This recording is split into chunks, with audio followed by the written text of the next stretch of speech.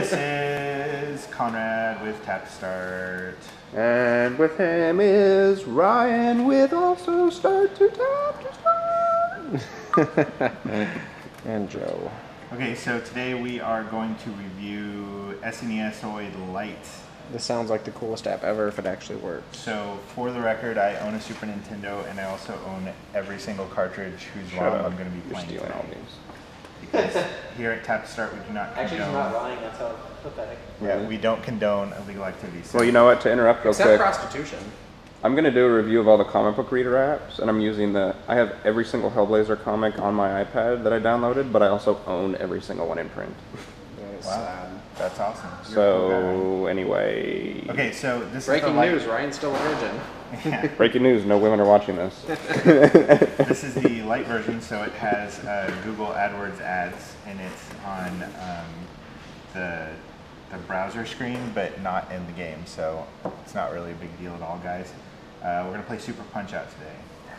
Dude, I love it. Yes. I wish Super Punch-Out would come out that wasn't shitty. Like the one that came out on the Wii.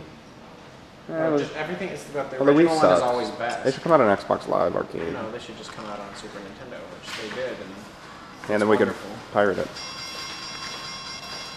So I haven't really played around with the settings. I'm pretty sure you can stretch the screen to fit, but it does support either orientation. And Just like you.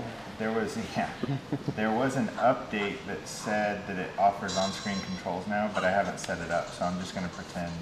Who would want that anyway? Move it down a little bit. Move it down. Move it down. Go down a little bit. That's what she said. Ooh, there you go.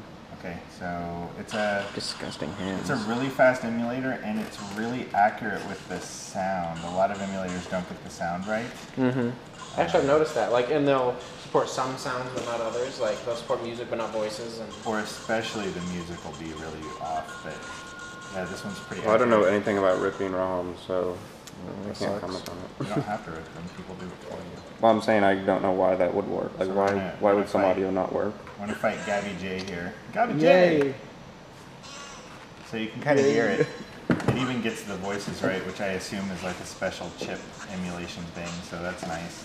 Would that be So Mode I'm 7? gonna punch this guy in the face. Dude, Mode 7 was the best. Star Fox, still the best graphics ever. So I don't know if you guys can tell on your screens, but Joe and Ryan, do you notice any stuttering or slowdown at all?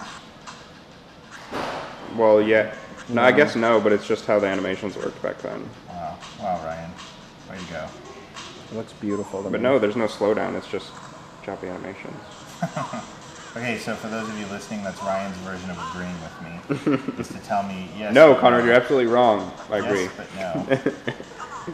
So yeah, I mean, I could go through a bunch of ROMs here, but I think this is as good as any. It's got great colors and quick controls. You can kind of see the health bars going down really smoothly and fluidly. I love when it goes down really smoothly.